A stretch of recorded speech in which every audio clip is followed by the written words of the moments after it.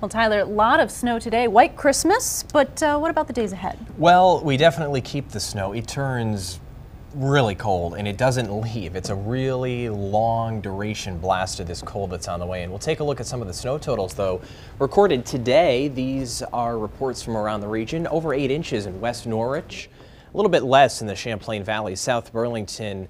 At the Weather Service office, the official number there, 2.7. Port Henry, 5.5 inches, 7 inches in Wells. It's not so bad out there temperature-wise right now. 24 in St. Albans, 22 in Waterbury. And in southern parts, we have 21 in Springfield, but look at that, 13 in Keene. That's the cold number on the map. A little odd seeing it all the way down there.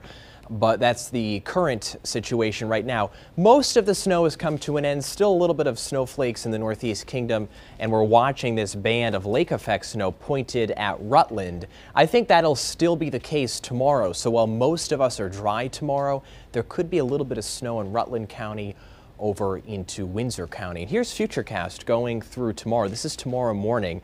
And notice as we play it through, it's a stubborn little band there. It really doesn't move, but that's the only part of the region dealing with snow, and it's lake driven from Lake Ontario, and it just keeps going there later on. It'll be breezy, and that's a component of the forecast because it's cold. Tomorrow we're in the teens, but when you factor in the breeze, it'll feel more like the single digits. So we're calling for a high of 17 in the Champlain Valley tomorrow. That's a long ways underneath the average. The average high is 30 for tomorrow. Pick the town nearest you. Single digits on the thermometer in Saranac Lake. 16 Rutland, 18 in Bennington, 14 will do in St. Jay. But I wanted to show you this. This is what it'll actually feel like tomorrow at 3 p.m.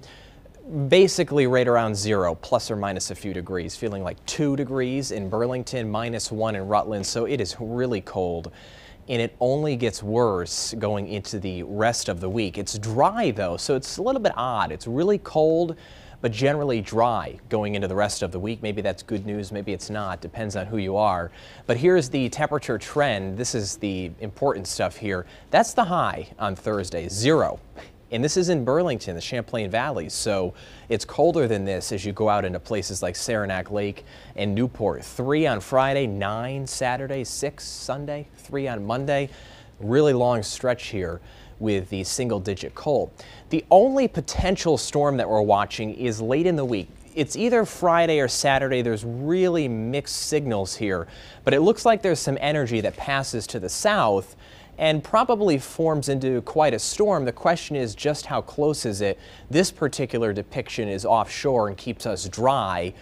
There are other solutions that are closer. So the time frame of Friday and Saturday is what we're watching. But until then, it is dry and it is cold, getting colder.